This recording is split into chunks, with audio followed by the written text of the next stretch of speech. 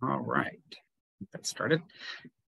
Great. Well, welcome everyone. I'm Scott Bryson. I'm one of the managing editors for the Mitchell-Hamline Law Review.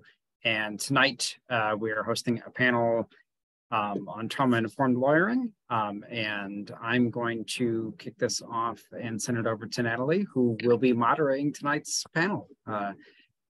Professor Netzel is a professor here at the law school, and Professor Netzel, take it away. Hi, everyone. It's nice to see you. And I'm just so happy to be here with our wonderful guests tonight, and think that it's just a wonderful thing that the Law Review is interested in learning more about trauma-informed lawyering. So thanks for being here. Our hope tonight is that you all will leave with a basic understanding of trauma and how it shows up in our legal systems, a recognition of the importance of a trauma-informed approach to the practice of law as a matter of universal precaution, and an understanding of the role that system-constructed burnout plays as it relates to trauma, and then the need for healthy boundaries as a way to reduce harm the systems cause to ourselves and to our clients. And so we're joined by three absolutely fantastic panelists tonight, and I'm going to introduce them each in turn and then start with some questions. And if you have questions, we'll have time for Q&A at the end, but also feel free to drop anything in the chat or raise your hand. It looks like we have a small enough group that we can maybe have some engagement during the evening as well. So please don't hesitate to speak up if you have a question. All right, so first we have Kate Diadamo. They are a partner at Reframe Health and Justice, which is a collective of queer people of color working at the intersections of harm reduction, systems change, and healing justice. Kate's background is rooted in community organizing, programming, direct support, and advocacy for people in sex trades, and employing other forms of criminalized survival. Kate's current focus in this work is training and technical assistance for service providers, direct political advocacy, and capacity building for community-led initiatives seeking to impact policy change. They are based in Maryland and hold degrees from California State Polytechnic University and the New School.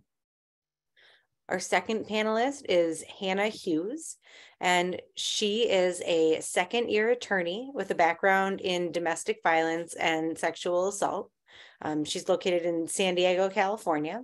She has experience in the family court system, advocating for survivors, teaching other lawyers how to educate themselves on trauma-informed tactics and self-care. She now works in civil litigation, where she takes her skills to the trial level, and in her spare time, she sits on the advocacy committee of the Humane Society and has 3 rescue bulldogs. And our third panelist is Myrna McCallum. Myrna is a Métis Cree lawyer. She's a change maker, and she is a passionate promoter of trauma-informed lawyering. Anyone who's been in any of my classes has probably been assigned at least one episode of her podcast, the Trauma-Informed Lawyer podcast. And she's also one of the co-authors of a forthcoming book, The Trauma-Informed Law, a primer for lawyer resilience and healing. And so we are just super happy to have this really incredible group of people here to talk about this really important topic as it relates to legal education and lawyering. So with that, I am going to start by asking the first question to Myrna. Myrna, how do you define trauma, and how does it show up in legal systems? Okay, easy question. Just kidding. Okay, folks who are attending this session have to forgive me. My video is like wonky as I say to everyone. I'm on the island of Maui today, and there's a windstorm, so everything is like, it's just tech-wise wonky. So I might have to turn off my video from time to time, but I'm still present. Okay, so trauma, what is it? How do I define it? Keeping in mind I'm just a lowly lawyer I have no background in social work or psychology.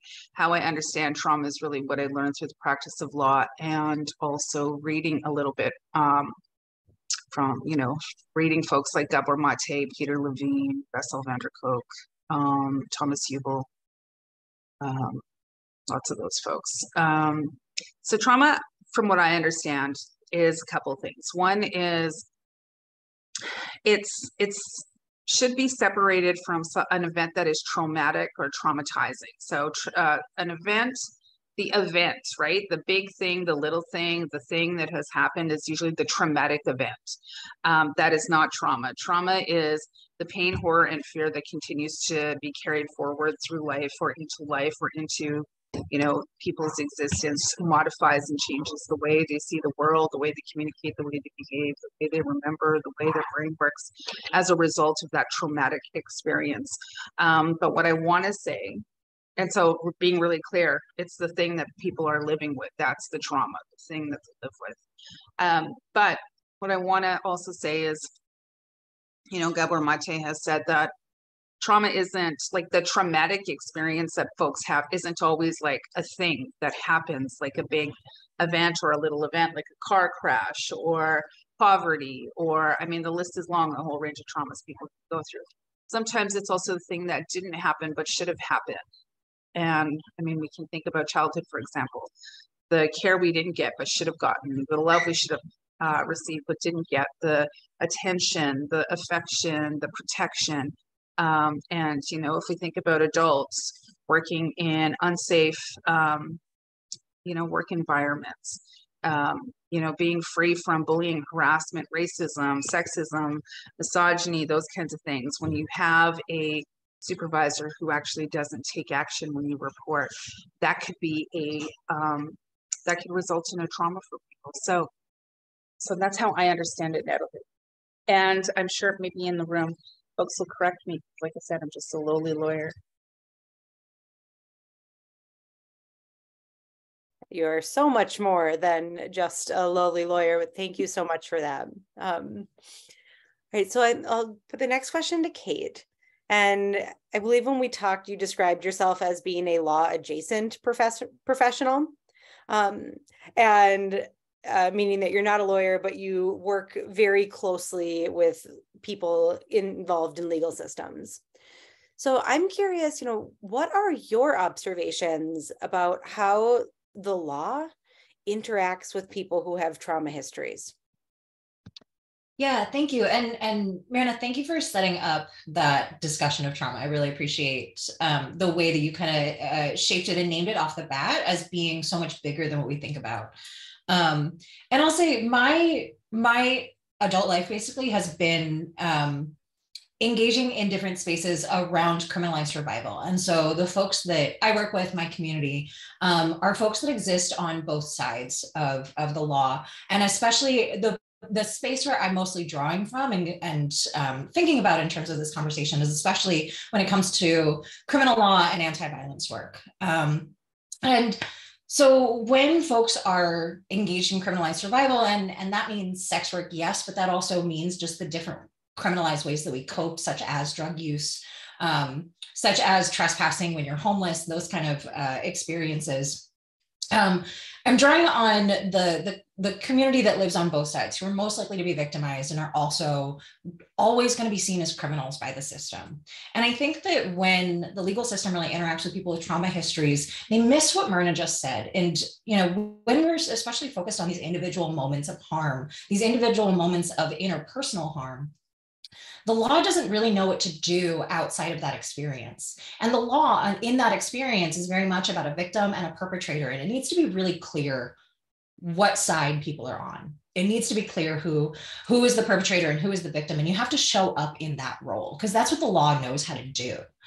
But when it comes to trauma histories, very often when people are sitting in a court on either side of that, that is the latest, maybe not even the latest, in a long line of different forms of trauma. And one of the things that the law doesn't really do a great job of is dealing with people who have histories and are continuing to experience state violence and cultural violence and historical violence and systemic harm.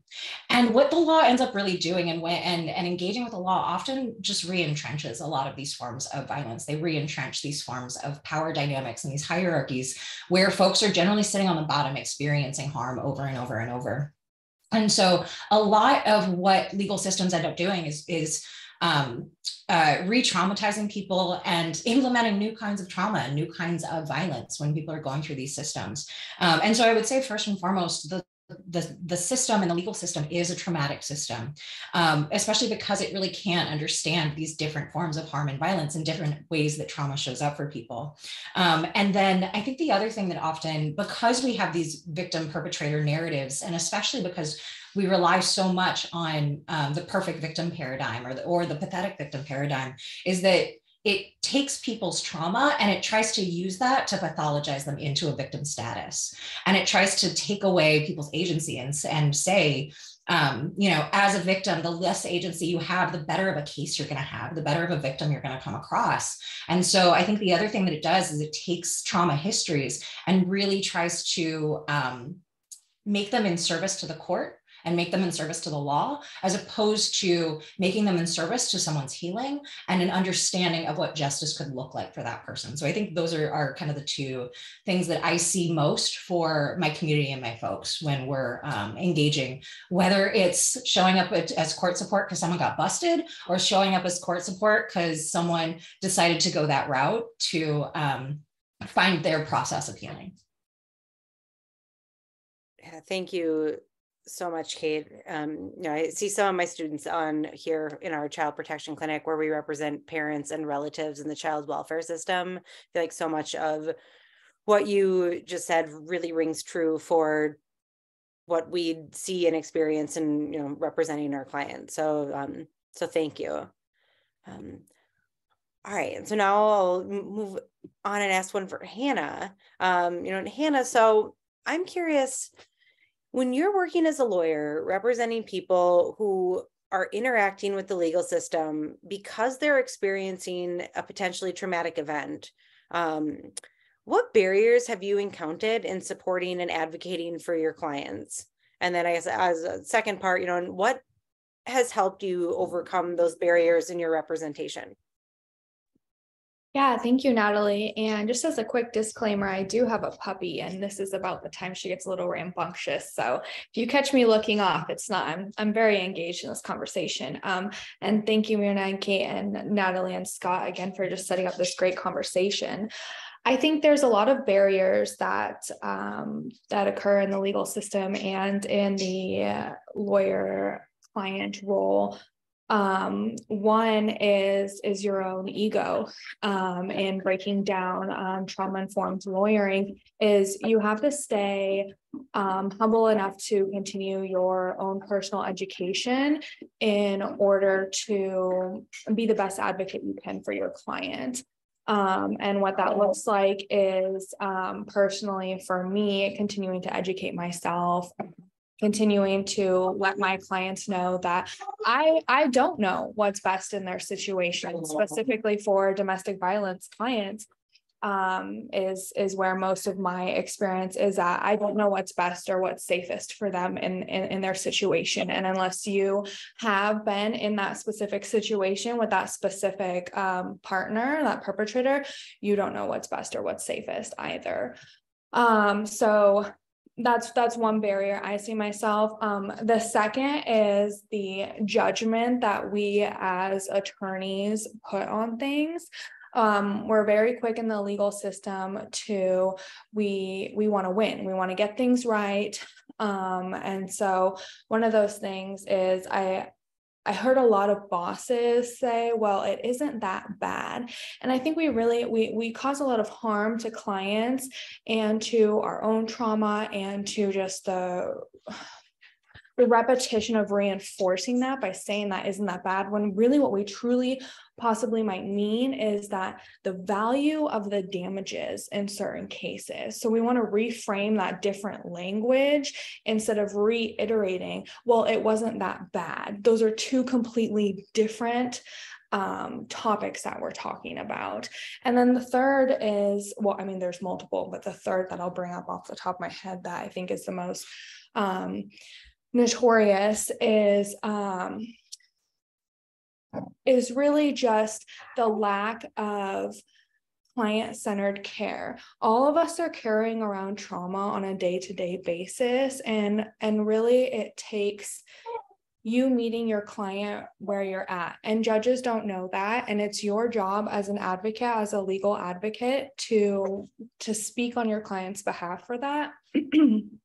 So I think that those are the biggest barriers that I see in my practice, and personally kind of what I do to combat that is this kind of continued education on my own part.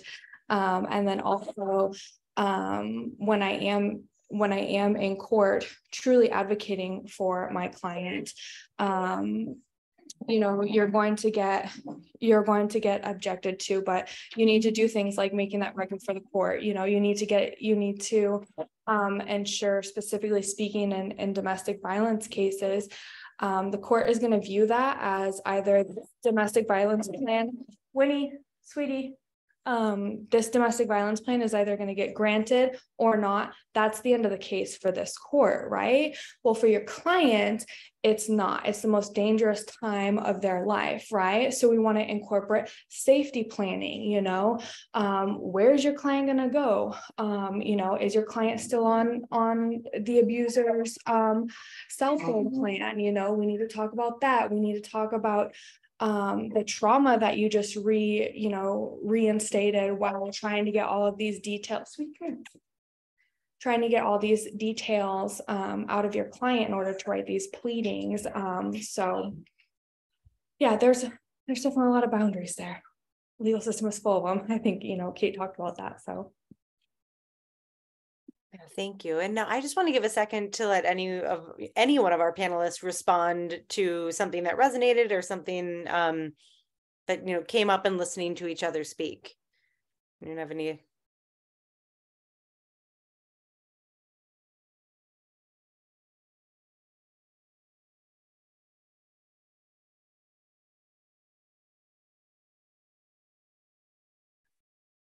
All right. And we'll pause it a couple times throughout just to build on the conversation if there's something that pops in your head, and if there isn't something, that's great too.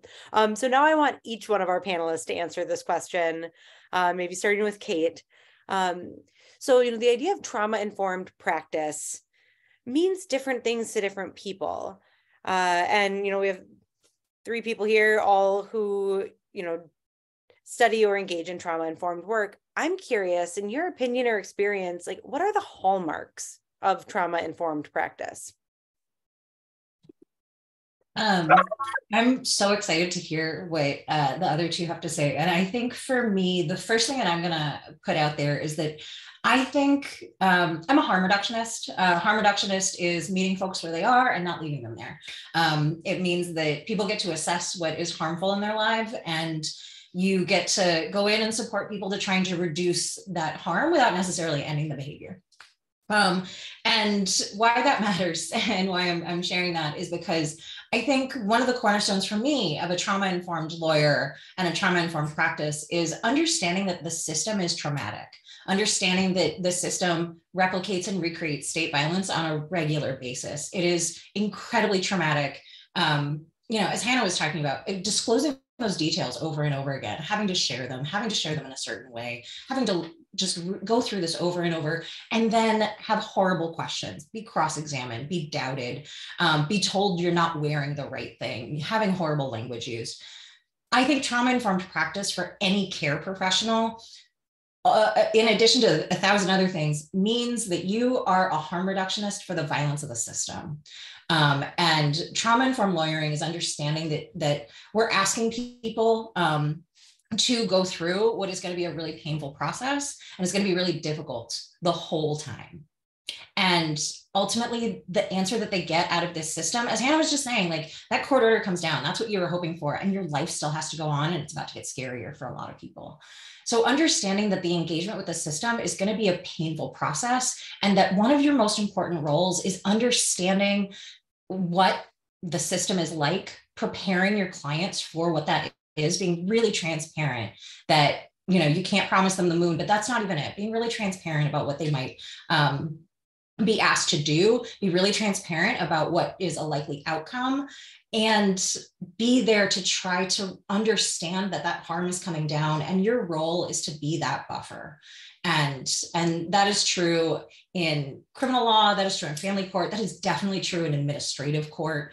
Like, I had one person tell me, you have never applied for benefits if you've never cried trying to get food stamps. It's hard. And so being that professional and being that care professional is about being that intermediary that supports people going through a system with honesty and with transparency and with accountability when things happen.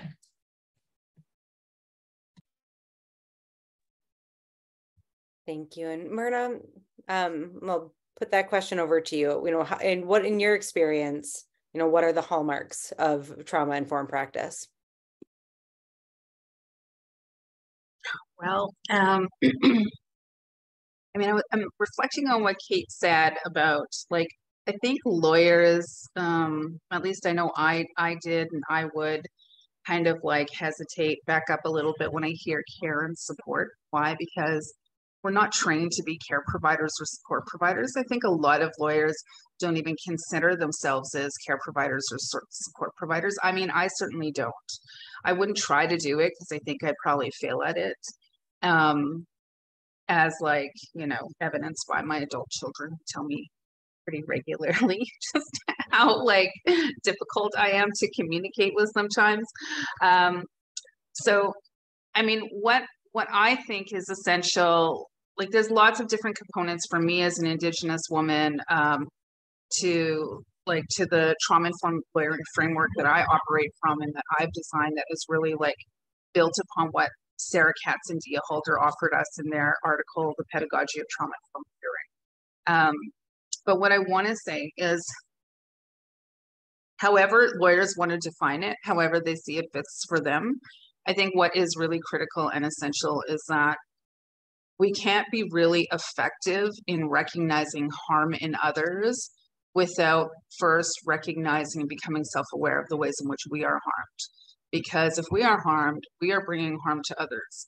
And we're doing it in often an unconscious way, but often in a very intentional way. And I really think that there are many lawyers who, like me, intentionally came into the practice of law because of its dehumanizing aspects. It was very attractive and desirable for those of us who either felt uncomfortable working with people, or were really afraid of people, or were really afraid of emotion, or just had problems connecting, but were really drawn to being analytical and arguing and, you know, like just being in our heads a lot. And I mean, it's great that we have a lot of smart lawyers in the world. The problem is we start upholding intelligence as highly or as equally as we uphold you know, IQ and analytical ability and all of those things. Because what I've come to understand in my 16 years of practice or so is that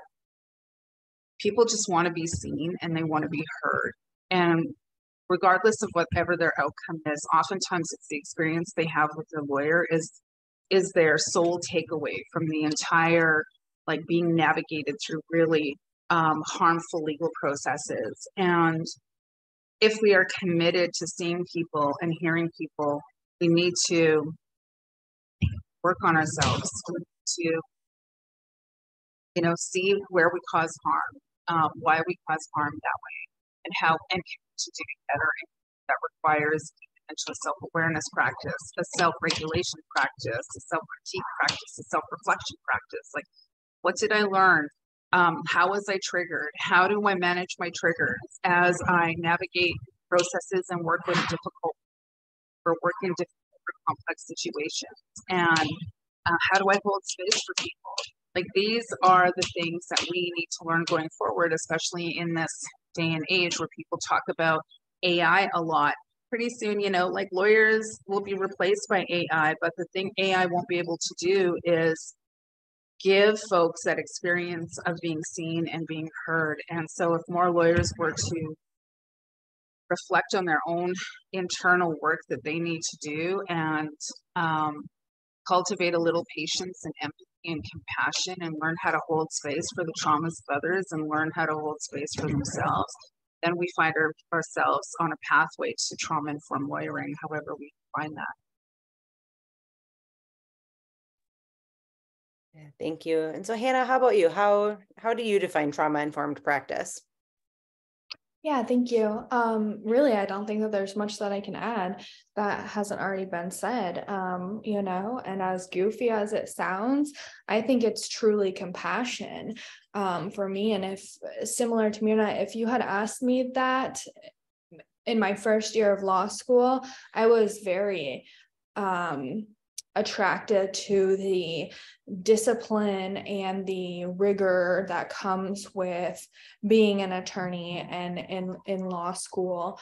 But now I truly find it's the compassion, the self-reflection, and I'm in trial right now, and I share this. The judge continues to tell us, and the opposing party, something along the lines of, see, it's so easy if you just show the other side what you're thinking, how much can be accomplished. And it's you know, if we just show another person, you know, what we're thinking and just communicate with our hearts instead of our brains, I think that that's what trauma-informed lawyering means to me. Yeah.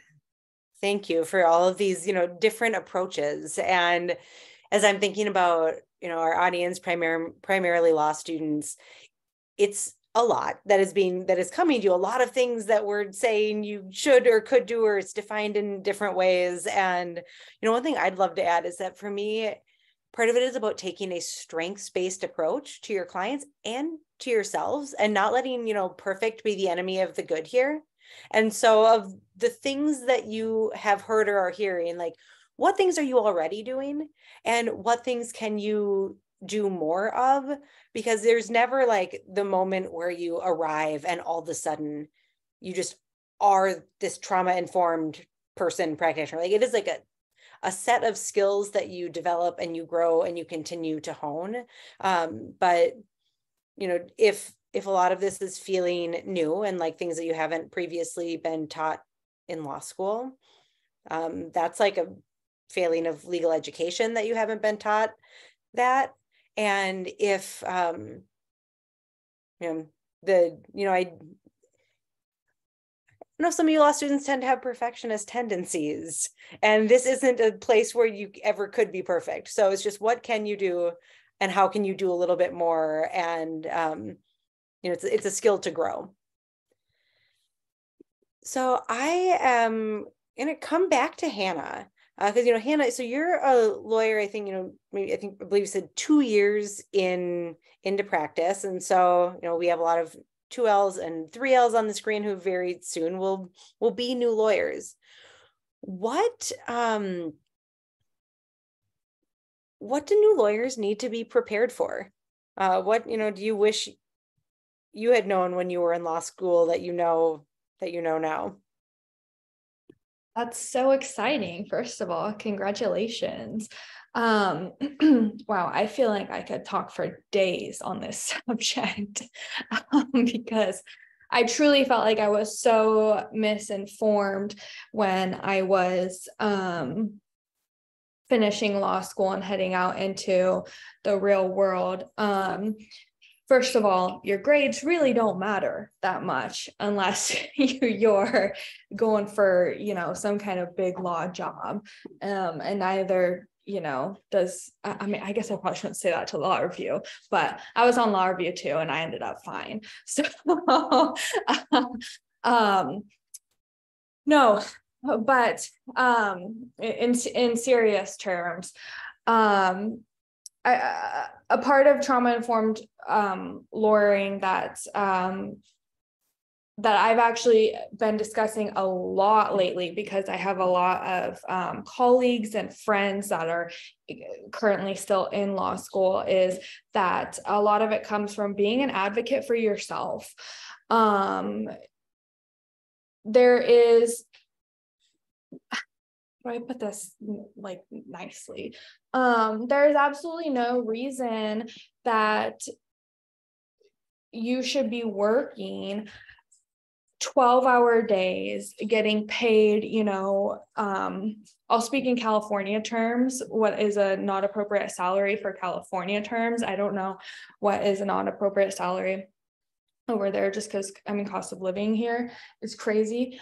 You know, there's no reason why you should be working 12-hour days as a first-year attorney, getting paid, you know, $60,000, and getting sworn at, you know, talked down to, not feeling like you're growing, not being trusted with work, you know, things like that. I've had employers log on remotely to my computer to check my work.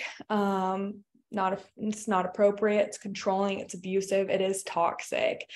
And to be that advocate for yourself, to say, hold up, something is not right here. I'm not feeling content. I'm not feeling, you know, good and positive about myself. You know, how can you be a good trauma-informed, helpful, positive, loving, kind attorney when you do not feel those things yourself, when you are not fed those things, when you are not, you know, it's like a plant. If you're fed good water and sunshine and nourishment, you're going to grow into this beautiful plant. Well, you can't do that if you're treated like absolute dog poop. And I think there's this really bad stigma that we're hopefully growing away from, of getting new attorneys out and treating them like that. At least here, there's a big shift after the pandemic of changing and treating people more positively and giving them more pay and better hours. And so after I got a couple of, you know, I switched jobs quite a bit in my first year, because I was just like, this is not, you know, appropriate or professional to be talked to or treated like this. And it doesn't make me feel good about myself. And then finally landed at some place where it does nourish me and help me grow like that. So I think that that's like my really big advice once you guys do pass the bar, is to be an advocate for yourself and in your workplace like that. Truly. And if you ever would like any resume tips or advice or negotiation or counter offering, sorry, I've been in trial for like almost 2 weeks now, I'm exhausted. Counter offering, please feel free to find me on LinkedIn and talk to me about that. So yeah. Yeah, thank you for sharing that. And yeah, I mean, you're right. You never should have had those experiences, which, you know, as I've thought a lot about trauma-informed lawyering, and for me, it really started in focusing on how I was showing up for other people, how I was showing up for my clients, how I was showing up with the students that I was supervising as they were representing clients. And kind of the last piece to fall into place for me was the kind of boundaries and the self-care piece. And, you know, Myrna, you have been, I mean, such an inspiration and like a champion on this issue. And I know it's something you speak on a lot. You've got a great episode on your podcast, but, you know, for the, you know, group here tonight, what advice do you have for new lawyers about establishing boundaries? What should they be keyed into? Great question. Boundaries, I mean, figure out what they are. Figure out your own boundaries, identify them.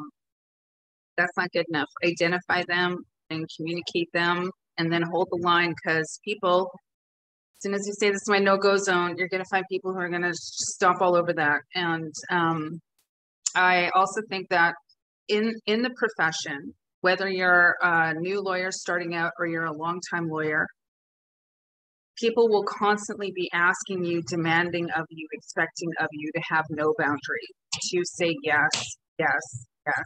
Sure, it can be hard. Yes, or yes, I can stay late. Yes, I can come in on Christmas Day. Yes, I can do this. Yes, yes, yes. Yes, I can stay in trial and still be on my feet like at 10 o'clock at night.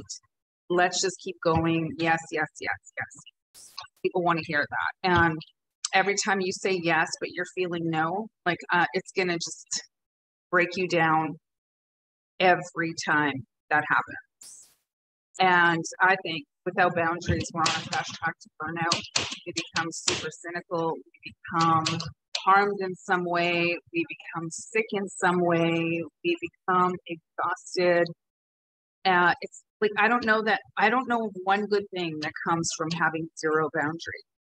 And I really think, and I really wish all law schools would have like Boundaries 101, like teach that as a course and talk about like no is a full sentence, and get really comfortable with saying no and get really comfortable with hearing no, because it's both sides of the coin, right? Like I know for me, I have a hard time saying no, so I have to practice it, and I usually practice it at the local 7-Eleven down the street from my place. So when I have to go get gas, and don't hate me, I don't have like an electric car just yet. So I have to go get fuel. And when I go get fuel, I intentionally go into the gas station because I know they're going to try to upsell me with taquitos, lotto tickets. Like, do you want taquitos with fuel? No, I do not.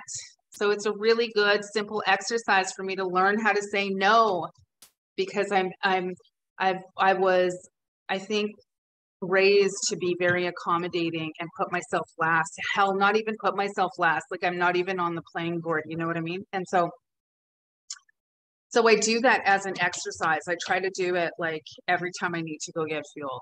And, but also on the flip side, I have a problem hearing no, because I start to like tell myself stories about like, if you're saying no to me, you must not like me, you must not respect me, you must not like, always comes back to my sense of self-worth or value or whatever it is. And it's like a thing in my head. And so I have to get accustomed to hearing no and knowing that that's just never about me. When I hear no from someone, it's because they have no capacity to give. That has nothing to do with me. They have like limits or rules or whatever it may be. So now, you know, I'm in a time in my life where I fly a ton, and I buy carbon offsets, but I fly a ton, and I will intentionally go to the flight desk and say, "Are you giving away like free upgrades into business class today?" I know they're not, but it's an opportunity for me to hear, "No." Okay, no problem, and then I walk away. And I know it's a silly little exercise, but for somebody like me who has a real difficult relationship with the word no, I intentionally have to seek out these opportunities to hear it and to say it, and know that none of that has to do with or is a statement on my value, my worth, my whatever. And you know, so for those of you who are in this room thinking about boundaries and becoming comfortable with like hearing no, saying no, you know, in the places that you occupy in workplaces, there should be conversations when you do lunch and learns, when you bring in speakers. Let's talk about boundaries. Let's talk about our relationship to the word no. What kind of stories do we tell ourselves when we hear no or when we say no? What is, like, we need to do a deep dive into that. And I also want to just finally say, in this whole conversation around boundaries and saying no, I also get that there are certain points in life where we are surviving. We're in survival mode. At least I know when I was in law school, I was in straight up survival mode. No boundaries. I'm barely sleeping. I'm working a ton. I'm going to school full time. I'm raising 3 little kids by myself. Like, there were no boundaries. I was trying to survive, trying to get through, trying to succeed. That's totally cool when we have small segments of our life where boundaries go out the window because we're just trying to get through something really difficult. The only thing I want to say about that is that can't become a lifelong practice, because it will drain you and it will burn you out and it will damage you and it will damage everyone around you. Yeah, thank you so much for this. And as we're, talking to law students, I can hear some of the things that law students have said to me just about like how, you know, these conversations about boundaries are really important. And at times it feels like in law school, you are taught the opposite of what you're hearing here tonight. And like that might even be confusing and like feel funny to hear on this panel us be like, set boundaries, it's really important. And then have every single one of your professors have like super unrealistic expectations that are like systemic, instructional, and structural and like institutional in nature. And so I want to put that out there if you are having any sort of, you know, conflicting thoughts or feelings listening to that. And then to take this a little bit deeper, you know, there's a lot of times that there's words related to burnout and secondary trauma and compassion fatigue and vicarious trauma that like all get used interchangeably. And I am curious, Kate, if you wouldn't mind, help us pull apart two concepts that sometimes get put together. You know, this idea of vicarious trauma and how that might show up for lawyers, or for people who are working with people who have experienced potentially traumatic events, and then also like the difference of that and burnout and like why it's important to distinguish between the two. That's so important. And I just really appreciate the wealth of like what's been said. And if I could just add on to just the slightest bit about boundaries, also, it is probably counterintuitive, but figuring out how to talk to your clients and get the information you need while also respecting their boundaries is so deeply important. And it's like an art form sometimes, but there's a difference between sitting there and like pressuring someone to just pour out everything and saying, this is why I need this information. This is what we're trying to do. And making sure that people feel like they're a partner in this, they're not being acted upon. Like experiences of trauma and violence are about violations of boundaries and violations of autonomy. And it can be really traumatic to sit in front of someone who is not respecting your statement of like, I cannot go there right now. And so it's really important, like, and that also begins with respecting your own boundaries and valuing your own boundaries. Like shit rolls downhill. And if you're not starting from a place that is respectful, that honors autonomy, that honors self-determination, that's not going to be what you're creating for your clients because you're not living in it. And we actually can't, I believe in fractals. I believe that the interpersonal dynamics, the internal dynamics reflect out and reflect bigger. And so everything we're talking about really does have to begin internally if we're going to be respectful. And the question between vicarious trauma and burnout is super important. And I think the first thing I want to say is the reason why it's important is because you deal with them in very different ways. And if you don't know the difference between what you're experiencing, you're just going to be kind of throwing shit at a wall and hoping it sticks, as opposed to understanding what's going on and how to address it. And so, you know, secondary trauma, vicarious trauma, it's hard doing this work. It is really hard to sit with people and writing down affidavits and knowing that you have to ask people to be just disclosing sometimes horrible things that have happened to them and details about it and details that they don't want to share, and watching people break down. That is painful. That is painful emotional labor that does need to be handled. And it needs to be handled with knowing yourself, knowing how trauma shows up in your body, knowing how triggers show up in your body, being very aware of what that feels like, and then being aware of how you address that. What can you do to hold space for your own trauma and for what is coming up based on what is going on in front of you?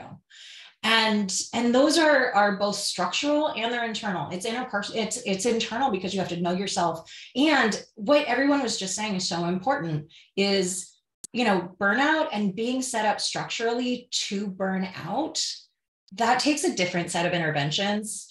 And it's really important to be able to advocate for yourself. If you have just back-to-back affidavits where you are working that 12-hour day and you do have those unbelievable caseloads where you can't take, you don't have time for therapy, who can give up that hour, then you're going to be moving towards burnout. You're probably going to be experiencing vicarious trauma. You're probably not going to be able to differentiate the two. You're probably not going to make the structural changes that you need. And it's going to impact your client. It's going to impact you. And it's, as everyone has been saying, it is not, it is not serving anyone when we're going through these things and we're not recognizing these experiences for what they are. And I think part of it, you know, it comes from that desire for perfection, that desire to do the thing, to work the system. And also, you know, when we talk about trauma, it very often is divorced from resilience and from, as Natalie was saying, strengths-based approaches. And so, especially if we're only talking about trauma as this thing that weakens people, then it's going to be really hard for us to accept that we are traumatized by the situations that we are put in. And that is 100% ego and not real. And so I think, you know, looking at secondary trauma and vicarious trauma, knowing yourself, knowing your triggers, knowing your limits, and knowing what that feels like in your body and being able to address that and handle that in the way, and making sure you're advocating for yourself for a realistic space at work where you can be at your best, where you feel supported. That's the other piece of that. And being able to differentiate the two means that you know how to address them. Because I think one of the other things about this, and I'm actually really curious what, especially, you know, hearing that other people don't knee-jerk to think about lawyering as care labor. I always think it's really important to stay soft. And what that means is that we can't address secondary trauma, we can't address burnout by becoming hard. And the thing is, our clients deserve better than that. They deserve someone who still feels empathy, who still cares, who can still read someone and what they're going through emotionally and show up. And I'm not sure, you know, especially being the non-lawyer on the panel, I don't know how that lands for anyone. And because it came out of a conversation where we were talking about criminalized pregnancy. So we were talking about pregnant and parenting people who are substance users who are trying to access reproductive justice. And all of us we're talking about how we handle this. And across the board, the answer was, you know, I deal with it my own ways. I get therapy. I deal with things when they come up, because the most important thing is to stay soft. And all of us, of course, like cried at the end of the conversation. But I think it's really important. Like, do what you need to do, advocate for yourself, know yourself, because at the end of the day, I think we're just all better served if the answer is not for us to be hard and cold. Yeah, thank you so much, Kate. And you know, something I've been thinking about when listening, and we will have, like, this conversation will turn a little bit hopeful in a minute. But you know, so I write about vicarious trauma. I've had, you know, stuff out there, I talk about it. And when I do so, I always am like a little bit worried that it might come off as like pathologizing the problem of trauma and like making the problem my clients and their bad experiences. When, like, yes, I am impacted and like feel pain when I see them in pain or when I read about, you know, bad things, but it's not just the answer to like avoid it or to, you know, think that like, well, I can just get out of the situations where I'm exposed to trauma and things are going to get better. And while lawyering can be tough and can be challenging, there's also a lot of hope and a lot of fulfillment in this work. And so I want to ask this ultimately to everyone. I want to, you know, start with Hannah. What brings you hope within this work? That's a great question. I think that the thing that brings me hope is to see just the change among other lawyers, and also the growth in the bar associations, you know, continued MCLEs, more MCLEs popping up on the topics, and then change and really truly change in other lawyers. You know, my boss, the partner of my law firm, he's been practicing since 1979. So he has got to be, I mean, he is up there, and he is, you know, he's a white man, and he is very quick to cut clients off, to drop clients, you know, anytime there's conflict, anytime a client doesn't follow through on anything, and to be able to teach him and tell him, you know, well, hey, let's look at this. Is it possible? I always like posing the question, is it possible that this client may have reacted this way and then this happened, you know, and to watch him kind of say, well, yeah, I didn't think about that, you know, and so to just watch people learn is really what gives me hope.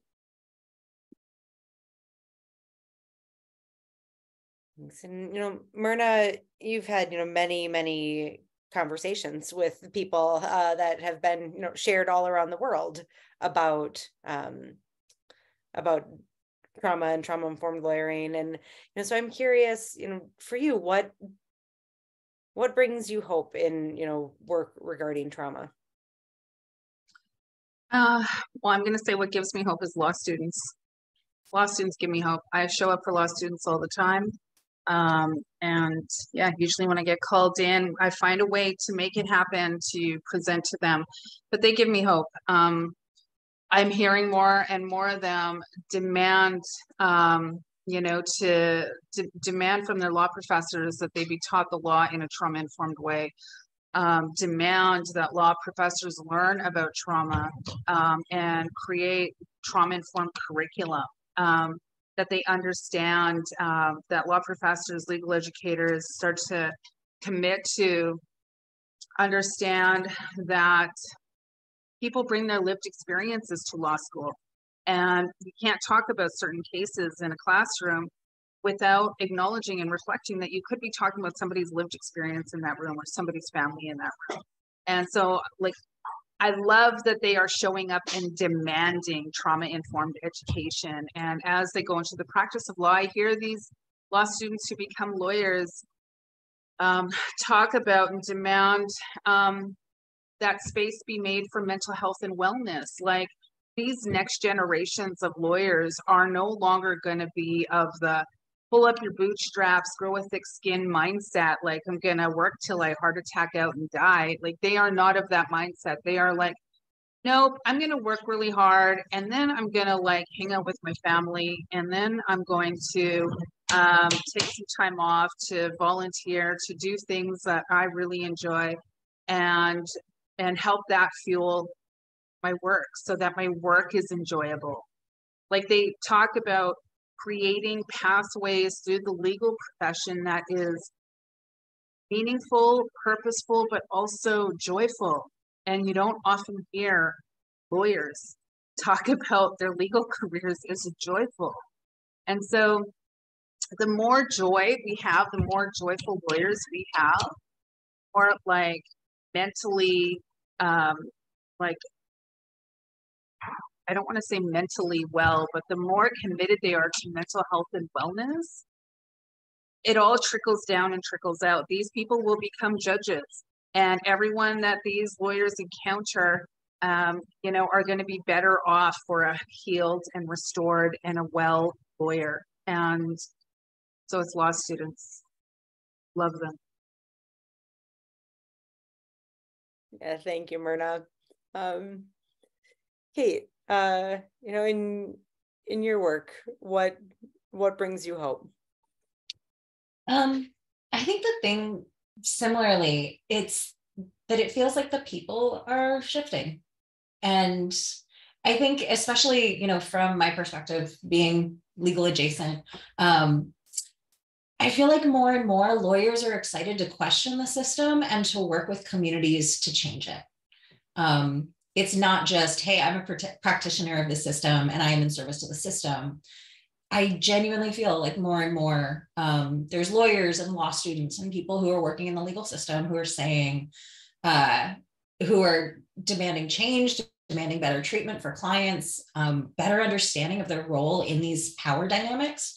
And that I think is really transformative and really exciting to feel like it's more comrades in the fight. Yeah, thank you all so much. And I, just I'm hearing the changing of people who you thought might not ever change, and then really the next generation coming through that is demanding more. And I'm like, looking at names on the screen and thinking about how many of my students have also really been my teachers in that regard. And I just view law students as change makers. One other kind of, and this isn't like a question I said I was going to ask, but I want to put it out there because I think it's a really important part of the conversation. But so, when I think about trauma-informed lawyering, one thing I think about is having, relationships that are collaborative and mutual and, empowering clients. So, collaboration, mutuality. Some of that opens us up to some of that vicarious trauma where someone's trauma really can impact us.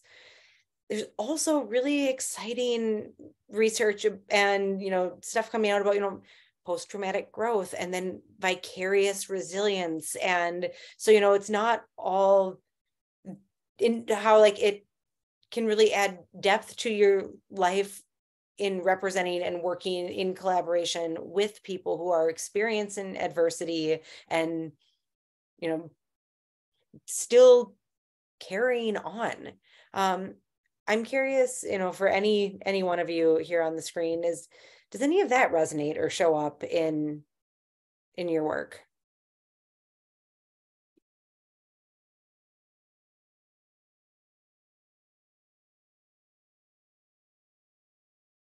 Okay, I don't want to dominate the conversation, but I'm going to say, of course it does, which is why I often talk to people about vicarious resilience. Like, just as we become witnesses to the traumas of others, we also become witness to their resilience. And just by simply working with them and witnessing, we can learn all of those characteristics. We can learn about all those qualities. We can cultivate it in ourselves and recognize that if they can continue to show up, if they can continue to fight, if they can continue to not lose hope, well, then so can we. And resilience is, some people I know it's like a trigger word for them, but I also, think that we all have strengths, and individually and organizationally, we need to make space for exploring what those are in the form of what I like to call organizational resilience. Like, how do we cultivate this? How do we hold on to this? How do we promote it so it's out everywhere?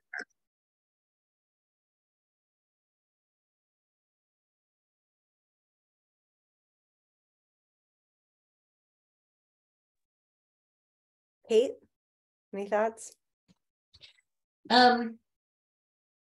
First off, that I love the term vicarious resilience. I haven't heard that. And honestly, I don't know how you can't not. I mean, I get to work with sex workers all the time. Like, that's my trajectory. That's my community. That's my folks.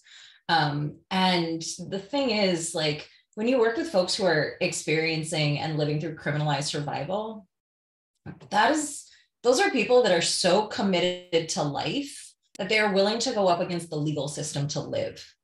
That means that for sex workers, every single day you wake up and you are like, I am not going to be beat down by poverty. I am going to make money in the way that is possible for me. When you're talking about trans folks, and especially trans youth, you're talking about people who are so sure about their identity and so committed to living their life that they're experiencing a wave of the most horrible laws we've seen in years about gender identity, for people who want access to abortion, for people who want access to emotional healing and physical healing, and so they're substance users. When we're talking about criminalized survival, we're talking about people who wake up every single day and say, fuck the system. Whatever happens to me, but I am that committed to showing up to living every single day. And I don't know how to work with folks and not be inspired and find joy at the root of that, even if we spend all of our time talking about harm. Thank you. Hannah, how about you? Yeah, I'd say very similar to what's already been said. It's these are working with people who have experienced very severe trauma and also experience you know, have this very, very strong sense of, if they choose to call it resiliency. It's almost, you know, impossible not to, sorry, my guys, it's crazy time right now. It's like 6 o'clock hits and it's wild, you know, WWE time. It's hard not to experience that vicarious resiliency. And that's how I also get, you know, fed is that I see this occurring, and it's just so exciting to see happen and to want to continue to support. And yeah, it's really exciting. And, you know, we historically haven't done a great job at teaching lawyers how to be people who provide care and support. And it doesn't mean that that's not possible. And, you know, I found that the more that we engage, or more I engage in a trauma-informed approach, the more that it builds on itself, because the better my clients and others then in turn respond to me. And it is like an upwards spiral, and, you know, trying to really embody a trauma-informed approach. And I think that also can be really helpful and encouraging. And like one of the many reasons for anyone who's, you know, here listening to like dive deeper into this is it pays off. And certainly it pays off for the people you're serving, but it pays off for you too. And, you know, you don't have to be a therapist to have a relationship with someone that can be therapeutic and healing. You don't have to have those skills. You just have to show up in a healing manner, and that can help. And yeah, so I'm seeing Myrna's hand up, and I'm really excited with what's coming next. It's not really exciting, Natalie. I wish it was. What I want to say, damn, my computer it's my computer. It's not my video. So I've used multiple cameras now, so it's got to be my laptop. Anyway, I digress. I want to say, you know, earlier I commented about how I resist. I know that there are other lawyers who resist, like the language of care and support, because we can't identify with those concepts. But what I want to say and really convey to this community is that even though we may not identify as care providers and support providers, I do believe that we have an ethical, moral duty, obligation to ensure that as we're about to take people through a hellish legal process, that we have conversations with them about who do you have providing you with care? Who do you have supporting you? Because I'm about to take you through hell, and you're going to need community showing up to hold you, to help you. I mean, I don't do that kind of thing, but there are people who do, who specialize in it, who are trained in it. And I really urge you to like lean on them. And if not them, then your family. If you hopefully have a supportive family. But let's explore what the options are. And this is, you know, I think another opportunity, particularly for criminal lawyers, to build really good relationships with victim support offices and victim support workers, because that should really be seen as a partnership, like a real alliance that could help your clients. That's all I wanted to say, Natalie. Yeah, no, thank you. Yeah, it's absolutely, as a lawyer, you can't and won't be everything to your client, but you can know people and help your clients and just be a person who helps your client identify their people. And that is a really, really important point. Okay, so I want to have some time for student questions, of which I really hope that there are some. But before we do that, I just also want to acknowledge that today we barely have scratched the surface on this vast and important topic. And so I'm curious, for the three panelists, and we can start with Hannah, but what is something that hasn't been said here yet tonight that is really important to the conversation on trauma-informed lawyering?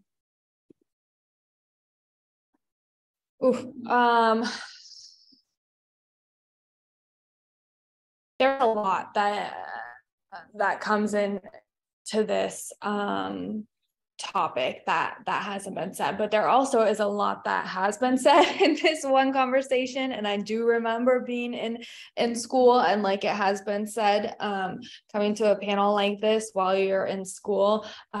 Thank you guys so much for coming and listening to this. I think one thing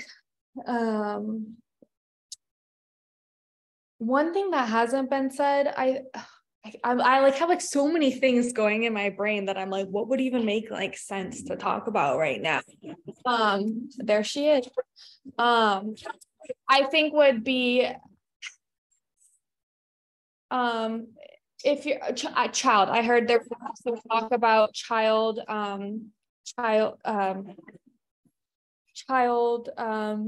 welfare law, there's something like that. And I think sorry, one second. Yeah. I think it would be, it's really great to become knowledgeable about ACEs, the adverse childhood experiences. And to, you know, there's tons of literature, there's tons of information out there. Yeah, to inform yourself about that if you're working with children going through the legal system. Yeah, thank you. Kate, what would you want to add? Or what do you want to add? I think first I want to echo the thank you. You know, as someone who I've done a lot of work being a support person for folks going through systems. I've done while they're going through their court case, while they're going through the investigation of their case, during extractions when they need to leave a bad situation and possibly find legal support. And God, thank you. It makes such a difference. It really, really does when you're working with someone. And so I just first want to say, just express gratitude. And the other thing, and I know we talked about this, and Myrna, actually, I love how you phrased it in our prep conversation, that trauma-informed lawyering and cultural humility go hand in hand and cannot be divorced from each other. Doing internal racial equity work, doing gender equity work has to be part of trauma-informed lawyering, especially because it will not only make you better at dealing with your clients, it will also, like, doing that kind of cultural humility work is humbling for a reason, and it empowers you to create feedback loops, and it helps us build empathy. It helps us just deal with people better, and it has these big terms. And if you haven't explored the Racial Healing Handbook, it's one I deeply recommend. But understanding the cultural and historical legacies of white supremacy, of heteropatriarchy, and understanding the violence of those systems also means you're going to better understand how those hierarchies are showing up with your clients and the system, including in proceedings. And so I really cannot stress enough that, like, you know, this is about trauma-informed lawyering, and it's really important. And if you're not doing cultural humility work at the same time, you're going to miss deeply, deeply important things that are impactful both interpersonally and internally, as well as just understanding the system and the structures of the system a lot more. I think it's really important for practitioners of the law to understand structural racism in the law, to understand the ways that laws and criminalization and child welfare systems and administration and benefits, understanding those historical legacies of the violence of white supremacy and how it has used the law to uphold and create systems of white supremacy is deeply, deeply important. And it is truly the other half of this conversation. Yeah, thank you. Thank you so much for that, Kate. Myrna? Thank you. Okay, so I want to say trauma is an elite traveler. Like, it's a super traveler. It has all the gold stars. And what I mean by that is you can find it everywhere and anywhere. It's for those thinking, oh, trauma only exists in criminal law, it only exists in family law, it's just in immigration. Nope, nope, nope. Trauma is everywhere. You're going to find it in M&A. You're going to find it in estates. You're going to find it in real estate transactions. You're going to find it everywhere. So I want to just reiterate that. And if we're offering suggestions about things to read, I want to say, please read Resmaa Menakem's book. It's called My Grandmother's Hands. And in it, he talks a lot about trauma healing, metabolizing trauma. It's a really interesting book and a unique approach. And he, confronts that heavy subject of white supremacy and the white-bodied experience. And I also want to recommend Kara Page and Erica Woodland wrote Healing Justice Lineages, Streaming at the Crossroads of Liberation, Collective Care, and Safety. And finally, I want to recommend Gabor Mate's latest book, The Myth of Normal. Talks about toxic stress. And I could tell you in the legal profession, there's no shortage of toxic stress. So if you're interested in understanding your own trauma and your own healing pathway and your own, like how it is you're going to carve out a space for you that centers you in your safety and your empowerment before all others, I think his book is a really good place to start. And of course, when it comes out, Trauma-Informed Law Pathway to Healing and Resilience for Lawyers, published by the ABA. Hopefully it comes out later this month. Read it, find it, look it up. So yeah. Definitely send something out when that one comes out, Myrna. Thank you for that. All right, so now we have a little bit of time left, and I am super curious to hear either questions or feedback from anyone who's here listening tonight. This is for you. So Brandy, yeah, thanks. So I like the idea of having someone that you can refer, like, listen, I'm not a therapist. I'm not good at this whole caring thing. Do you have like a list of trusted therapists or providers or somebody, a resource that you give to your clients and say, these are the people I know would be good to help you get through the situation? Like, do you have that kind of thing for them? I mean, I do. And I do the research for the people because I work with people all over the place. So I figure out like who's good. I ask people on my social network, like, who do you recommend? Who offers these services? When I was a criminal lawyer, I built good relationships with victim support. That's a good place to start, like local family services, counseling agencies, crisis counseling, crisis care.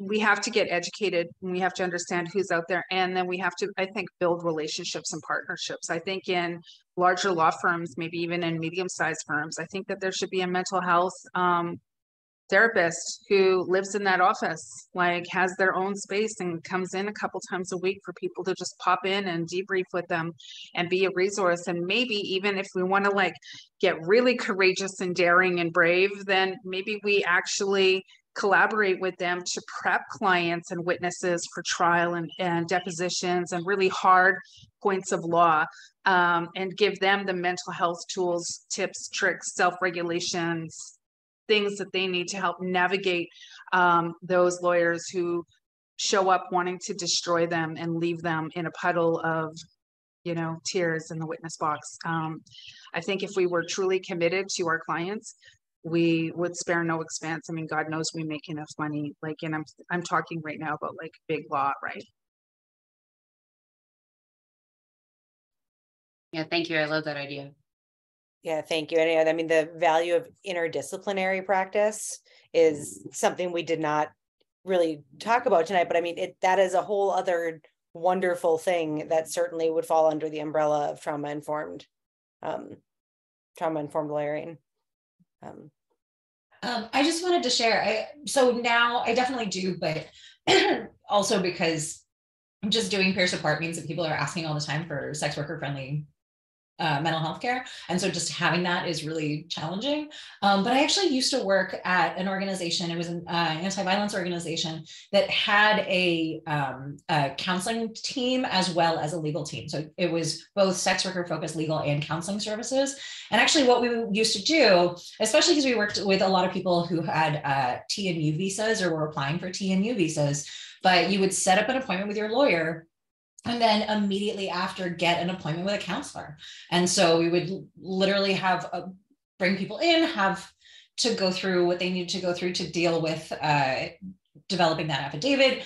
And T and U visas are both victims of violence visas for people who are out of status for immigration. And literally the lawyer would walk that person directly over to sit with their counselor who they had known. They've been going to this person for as long as they've been within the program. And it was hand in hand, they were able to work together. They were able to support each other. The lawyer could communicate to the counselor when court dates were coming up. It was a really amazing program that was about really trying to get people as holistic of support as was available.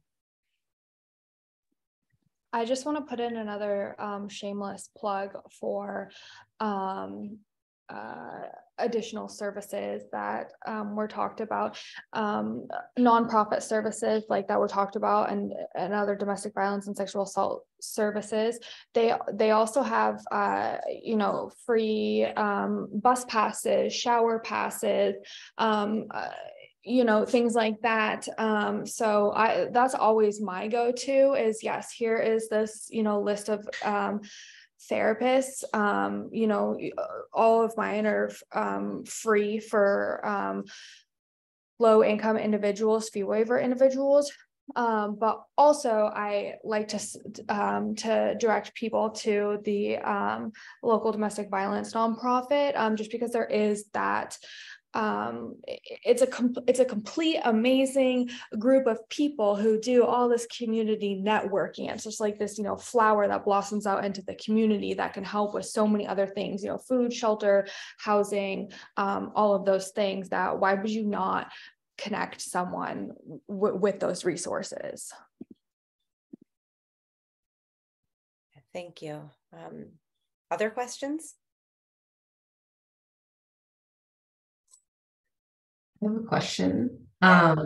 So I enjoyed the whole conversation, but what's coming back to me from it is the part about boundaries, and particularly kind of what Hannah described a little bit with her entering into the legal profession as an attorney and changing jobs. And I'm curious if you have any advice for students like us who will be doing the same soon, and being able to fish out or navigate the finding a good spot, if there are good questions to ask, kind of to vet out employers when we're looking, and making sure that you're going to be in a spot that can respect boundaries. And I don't know. Yes, I have a whole list that I've come up with, and I'm still learning. I'm still figuring it out. My top two are, what would your other employees say about the work environment here? And if the answer is we are like a family, that's an immediate red flag for me personally, because they're not going to respect my boundaries. They're going to treat me like a family member, and just contact me 24/7. If your work is not paying for your cell phone bill, lose my number.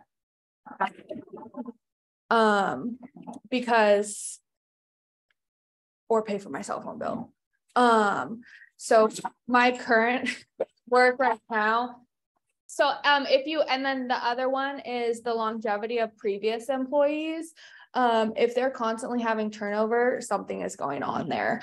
That's a huge one. But if you want, I can put my email in the chat and I can give you the most common one,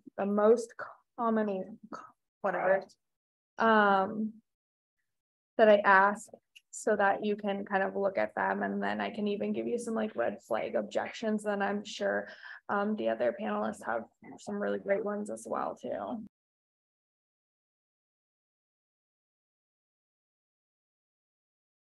I mean, I don't know that I can add to that because I essentially just kind of pieced out of a lot of that and went to work for myself. Like that's because, you know, I get to make rules.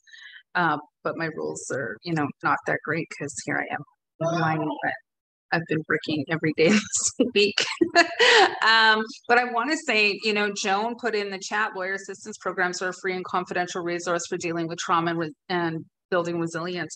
I would think, and Joan can correct me if I'm wrong, that lawyers assistance programs, lawyers concerned for lawyers, they're not just there as a place where we go when we're reacting to breakdown. I think that they're also a resource that we can utilize to figure out how to navigate tricky situations, or how to speak up for ourselves when we need support, or how to identify what kind of workplace might be a good fit for me, or how do I broach the conversation of boundaries, either in hiring interviews or you know, wherever it may be. And because I think they do more than just, you know, simply manage people after the thing has happened.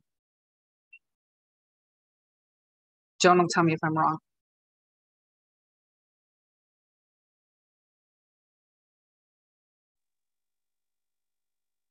You are absolutely right.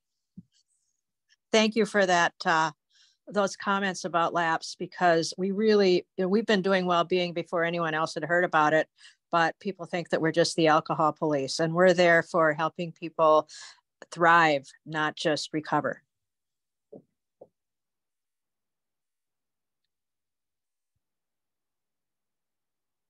And I would just add, you know, reach out to your professors who know people and know reputations of firms, and who also know kind of the channels to get help and support. And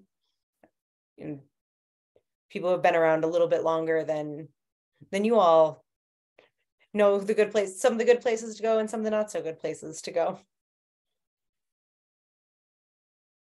Probably have time for about 1 or 2 more questions. Who else has something?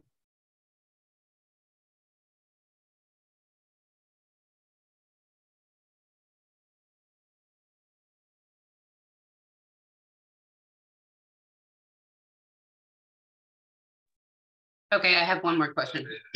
And for much of the beginning of this, I was in a class, so I may have missed something. But as a trauma-informed lawyer, if you yourself have PTSD, how important is it for you to stay on top of your own trauma? And how do you go about that? Are there, because I know there are trauma therapists out there, are there like trauma lawyer therapists out there? You know, people who are like, oh, I get it, you're a lawyer. Like, and what advice do you have in that kind of arena?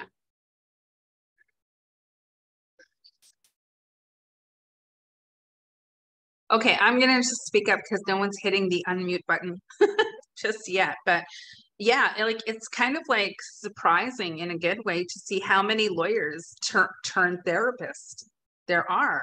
And you see them on social media. I mean, my friend Doran Gold, but like he's like east side of Canada. He's like a really well-known lawyer turned therapist. And Dr. Amar Dahl, he has been on my podcast talking about emotional intelligence and the art of living. And he and I are actually doing like a 3 to 4 day retreat in Whistler, British Columbia in April, where we're inviting lawyers from all over the world to come join us. And we're going to talk about all of those, like all of the things that you're hearing about here today, and then some. And he is a lawyer turned therapist from Australia.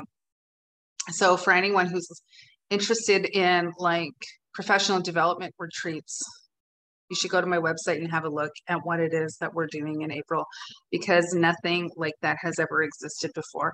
And it'll be really interesting to see how it goes. But yeah, all you got to do is like Google, and it's remarkable how many people are leaving the practice of law to become therapists. And thank God for them, because every lawyer should have a therapist.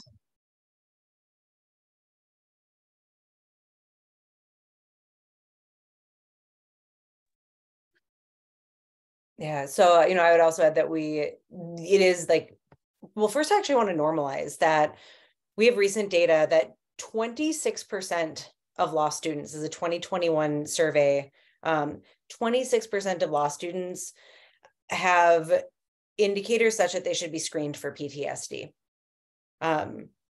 Like, that is not insignificant. So if you are a law student who has experienced trauma or is currently having, struggling with the negative consequences of trauma, you absolutely are not alone.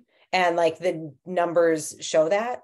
And yeah, Myrna Mitzkowitz is our director of trauma-informed care with the Institute to Transform Child Protection. She's not a lawyer, she's a licensed social worker, but she's talked to me a lot about like how she's like kind of developed a niche, and it is like a niche in working with lawyers, because she's like, you guys are just like a different kind of you have different thinking patterns and different brains and a whole other different like culture, and like need therapists who have that specialization. And so she also is like pretty good at coming up with referral lists for you all if our counseling services, you need more than what we have to offer. And finding those specialized therapists is a great thing. And like, Myrna suggested, there's a lot of them out there.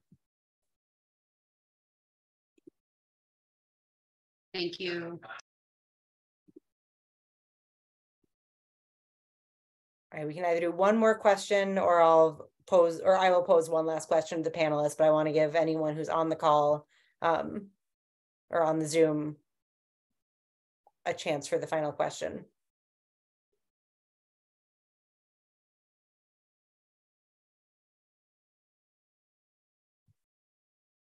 Okay. So that I just, we're here with a bunch of amazing law students who are excited about the topic to tune in today. And I'd love it if we could close with, going around with just one piece of advice for them as they are continuing on their journey to become a trauma-informed attorney. Maybe I'll start with Kate, if that's all right. Yeah. I love what Hannah just said about normalizing trauma. Yes, you're gonna have clients that have trauma and trauma histories, and understanding the different forms of trauma and what causes that, and understanding it yourself is really important. But at the end of the day, like, trauma-informed means trauma-informed for everyone. It means trauma-informed for you, for the folks that you work with, for your boss, for everyone around you. Trauma-informed means understanding that literally every single one of us has trauma. It's not shameful. It's not anything to be embarrassed about. The more that we hide it, the harder it gets to talk about. The more that we pathologize it, the harder it gets to talk about. And every single one of us carries trauma, and there's no Olympics of trauma. Everyone experiences things differently. Sometimes we experience things that traumatize us that don't traumatize others, and vice versa, and that's okay too. And I think the root of this conversation really just needs to start with understanding that like every single one of us carries trauma, and it is okay, and it is not anything to be ashamed about. And that's true for you as much as it's true for your clients. Thanks. Hannah? Yeah, I think I would just leave with be kind to yourself. Law school is, at least it was for me, law school is really a hard place mentally for me. Going back to the question before this, I'll normalize seeking therapy in law school and outside of law school as I almost said as an adult, but I've been an adult at both times. But as a lawyer, seeking therapy for mental health, just be kind to yourself. It's really hard to be trauma informed when you're unable to be kind to yourself and loving to yourself. Thanks, Hannah. Myrna? Okay, so what do I want to leave you with? I want to leave you with this quote. There's a fellow who is known as the conscious lawyer. His name is Patrick Andrews. He wrote an article And in it, he quotes, "Doctors still retain a high degree of public confidence because they are perceived as healers. Should lawyers not be healers, healers not warriors, healers not procurers, healers not hired guns?" He quoted Warren Burger, who served as the Chief Justice, U.S. Supreme Court from 1969 to 1996. But he also, Patrick goes on to say, although it sounds almost preposterous, the idea of lawyer being a healer wasn't, first didn't come to the fore by Warren Burger. It was Robert Benham, former Chief Justice of the Georgia Supreme Court, once noted, the first professions in society were the clergy, who healed the spirit, although that wasn't the case for my people, the doctor who healed the body, and the lawyer who healed the community. And so I just want to say, as you all go into the world and become lawyers, we don't all have to be gladiators, like with our shields and our swords.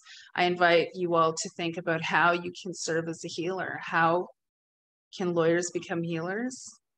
I think it's a question and a conversation more of us need to have with each other.